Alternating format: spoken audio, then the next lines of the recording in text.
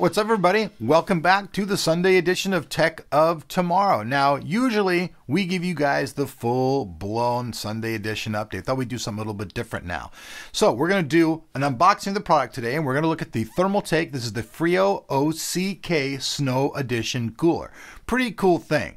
But I'll give you guys the week's wrap-up anyways, because the really important things that happen, well, we reviewed the latest Maximus 5 Extreme Thunder Effects motherboard. This thing is totally decked out and is a really great board. You guys should check that out. Also, had a release of a new AMD card coming out. This is their new 7870 card. You guys aren't going to want to miss that. Those are pretty much the highlights of the real excitement that happened on the channel this week. But for now, let's take a look at this FrioOCK. Features dual 133mm fans, 6mm pipes, and it'll fit on any type of thing that there's out there. So if you have an AMD board, you have an Intel board, this thing will fit on it. It's a multi-socketed bad boy. So with that said, let's jump in, let's do the unboxing, and let's check out the FrioOCK Snow Edition.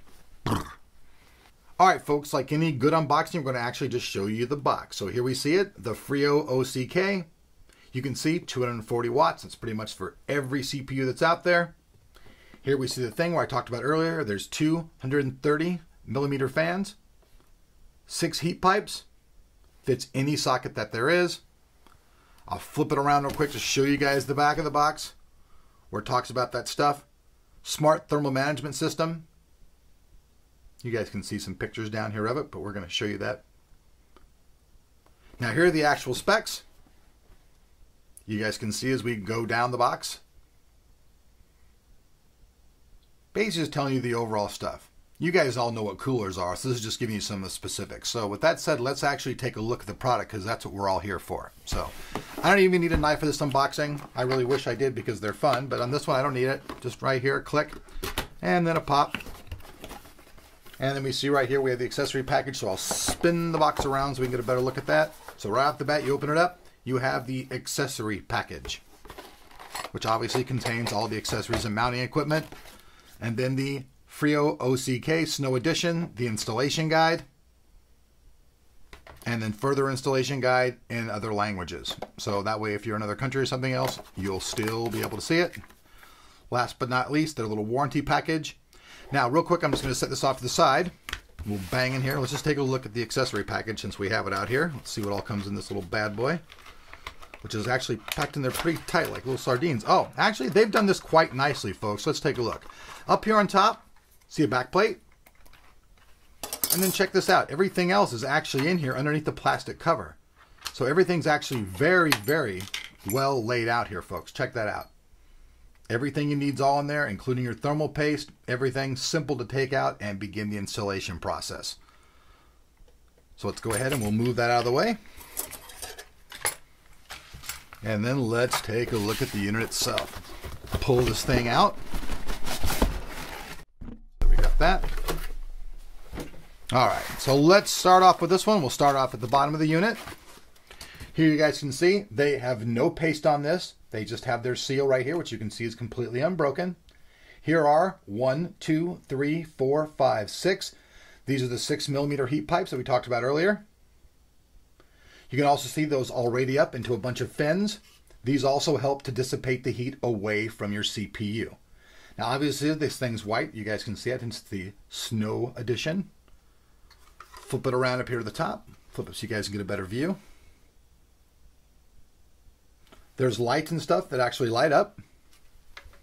Here are one of the fans. These are 130mm fans. One on this side. And again, another one on the other side. Flip around to show you guys that. Another view. Angled view. Here are the connection. It's all stuck inside of here. 2 different connections. Here, right here is your fan controller. Move it up and down. This will make your fan speed slow up and slow down. And then your PWM connector right there.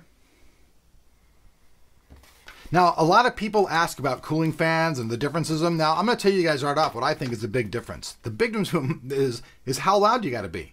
I mean, will this thing work efficiently with the fans turned on low, or do you gotta turn the fans on to full blown to make a lot of noise to cool it off? Those are the main things.